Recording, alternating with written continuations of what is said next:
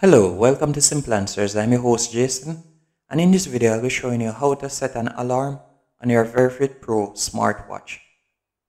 First, let's go into the app. Then you're going to select device at the bottom of the screen. Then from there you're going to select alarm alert. And then you're going to select the plus in the right hand corner. And then you're going to simply just press on the time right there, and then you can select time at the bottom to choose the time that you like the alarm to go off. For instance, 8 a.m. and you can select if you want it to repeat every day or on specific days. And then you can select alert type, the name, get up, sleep, exercise, whichever.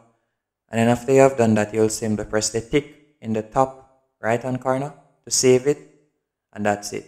Hope you found this video helpful and informative. If you did, be sure to hit the like button and subscribe, and thank you for watching.